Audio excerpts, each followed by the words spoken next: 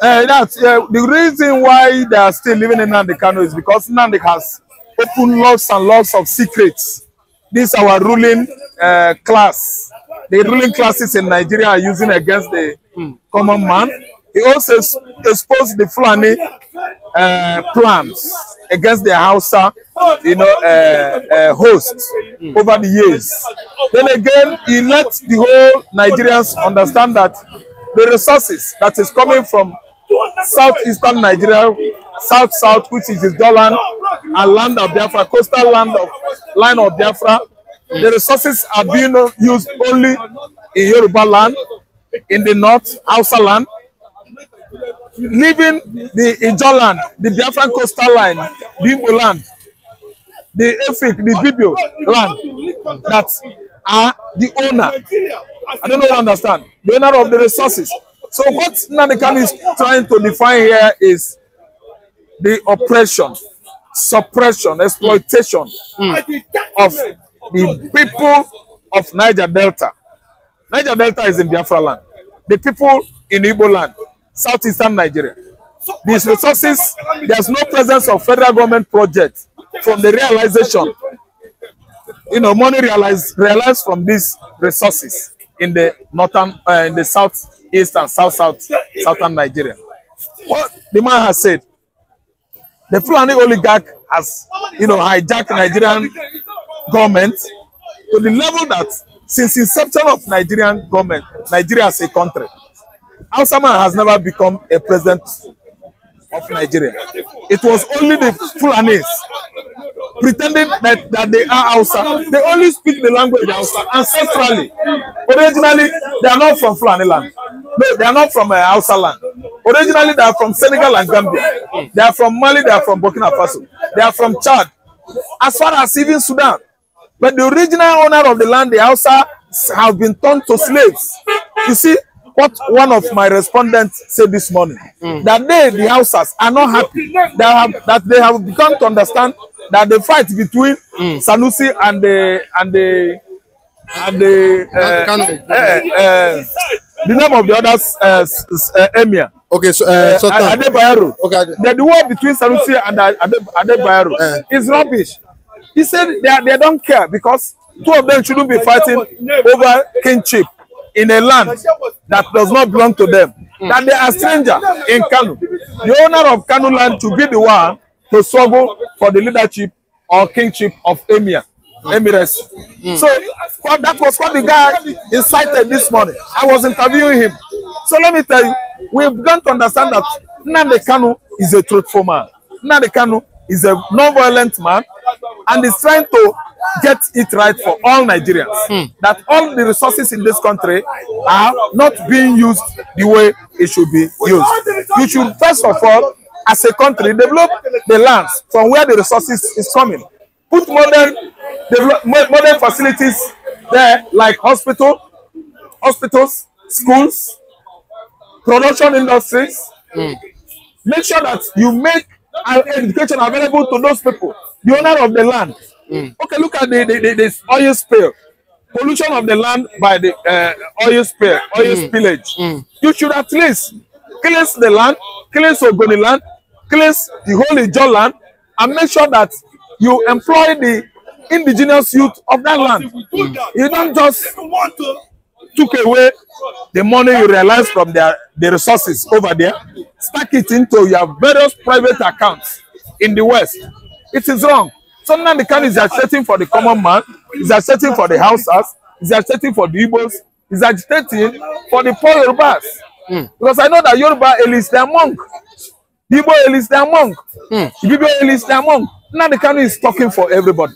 So what the German are saying now is that Nnamdi Kanu that is agitating or advocating for them, if not released, they are going to not to vote for Tinubu again. That nobody should conduct vote there, and they should start blowing up the oil pipe in the Niger Delta area. So that threat, if you ask me, I tell you that it is not a threat. They are demanding rightly what is theirs. They are not threatening federal government. Federal government is the one threatening and jeopardizing themselves, and even the federal facilities, government facilities in the Niger Delta region.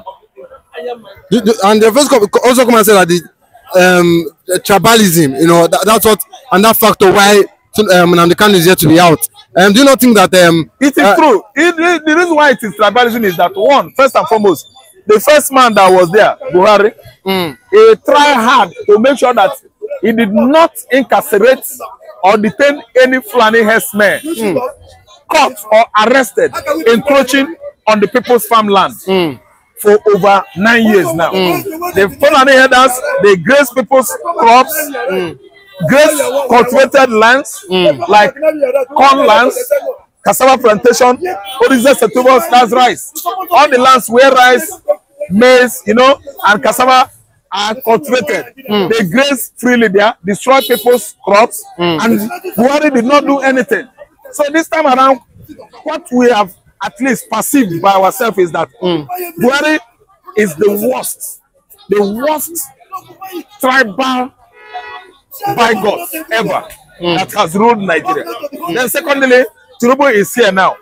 Nnamdi Kanu was inside. Buhari did not release him. All Tinubu did was, first and foremost, Tinubu released his brother, Igbo. What does that show? It has shown that Tinubu is one of the most ethnicized man ever ruled Nigeria in the history of this country. He set Badejo, the Métis Allah, who threatened to kill more, who brought more numbers, large numbers of Fulani militias into this country. Yet, Tinubu released him to go free. Igbo that has even took arms, as he agitates for Dudua, he was agitating with arms. Tinubu set him free. The reason why Nnamdi Kanu is there is what? Because of tribalism. Nigerian politics, Nigerian presidency, most ethnicized, most politicized, most tribalized in the world. Nnamdi Kanu is from the extraction of Igbo in the southeastern Nigeria. They left him there because we have political juggernauts and businessmen in the southeastern Nigeria that are benefiting from the legacy realized from Nigerian politics, meaning aligning with their Fulani masters. They are catching out. They are at least loading money into their various accounts in the West, even within Nigeria. That's why they turned their back on their brother Nnamdi Kanu. And then Nnamdi Kanu is suffering for what he does not know. Nnamdi Kanu's agitation for Biafra is welcomed internationally. Internationally, Nnamdi Kanu has not violated any law. He is a non-violent agitator. There was never a time he took up arms. He was doing this empty-handed. The IPOBs have never been taking arms in the history of this country. The IPOBs were agitating peacefully for emancipation of Biafra until 2017. Nigerian federal government under Buhari went to Nnamdi Kanu's compound and killed everybody there. He escaped death by whiskers. I mean, the main agent of Biafra agitation, Nnamdi Kanu, the main leader, supreme leader of Biafra, was, you know, nearly killed in 2015, 2017, in his community there. He escaped death by whiskers. So this time around, what we are saying is that he must free Nnamdi Kanu. Failure to free Nnamdi Kanu, let me tell you, it has played out that is thickening up more. It is thickening up more agitation and emancipation of Biafra. The more you persecute the Igbos, the more you suppress or oppress or compress the Igbos, the more Igbos become stubborn and resilient on doing what they are doing. That's business of Biafra agitation. So the more Nnamdi Kanu stay there, I'm telling you, the more you have stubborn youth, resilient youth, hardworking youth who are going to even swear for their life to make sure that Biafra comes. So the more they detain Nnamdi Kanu, the more resilient Igbo youth that are into the business of Biafra agitation in the southeast are getting upper hand. You know, you understand that they have, you know, they have wake up, you know, they know the truth. They have known the truth. The Nigeria is using them against their own brothers. Of course, they are suiting up for what they say, what they just come out and say. You understand? It shows that they have woke up for their slumber. they have woken up for their slumber. Know that yes, we are all one. We are all Biafras. That's what they are trying to tell them. That's what they are trying to. That is signal. They are trying to tell Nigeria that is don't belong to Biafras. Yes, they are all Biafras. We are all Biafras. So Nigeria may not happy with that, with that comment coming from a youth. You get my point? They may not be happy. But whether they like it or not,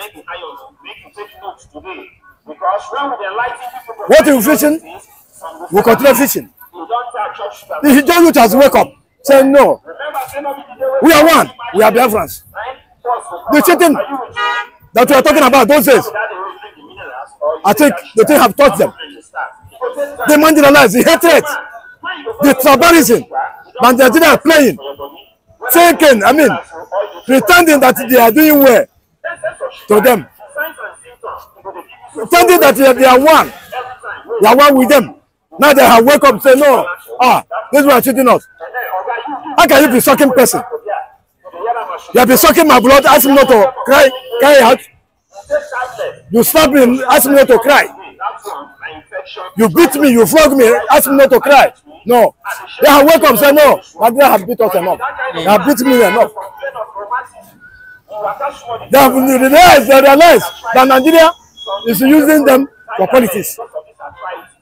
They have realized that, no, this is our land, this is Biafra land. We are one. That is the signal they are giving Nigeria. Of course, they should use Nnamdikanu. Because the same cause that Nnamdikanu is fighting for is the same cause that the Tinubu is fighting for. The same cause is the Metiala. Even so, they are all free now. What of the Nnamdikanu?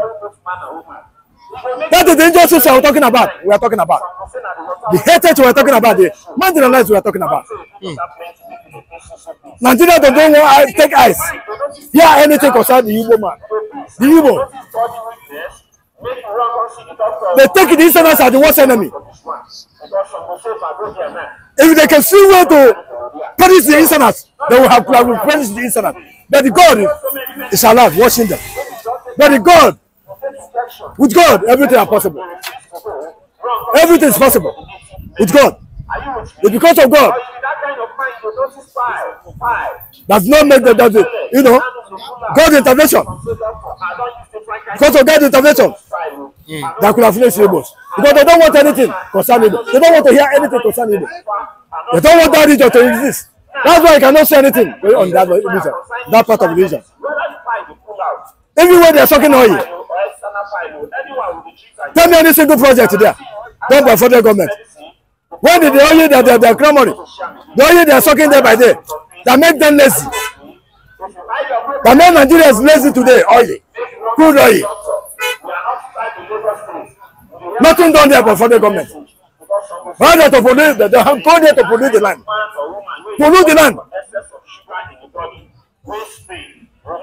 So this is what they have realized that no. This is where sitting us. With this man, the truth has come out.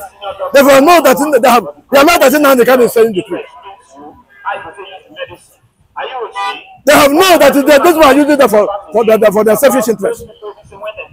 Fooling them up and down.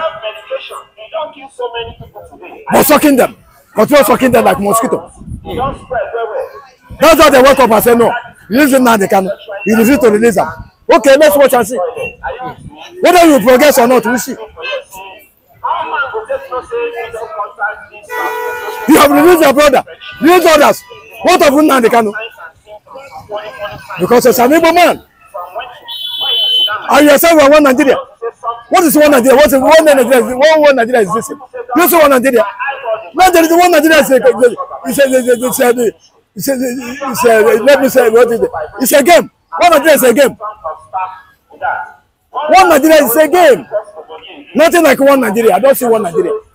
I haven't seen one Nigeria. Of course, you see how one Nigeria is going. You see how it's functioning.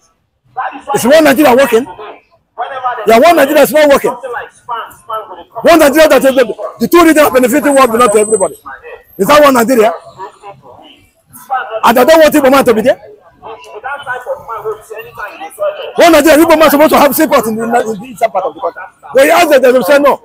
We don't have enough seats. The eastern don't have enough seats. Who told you that?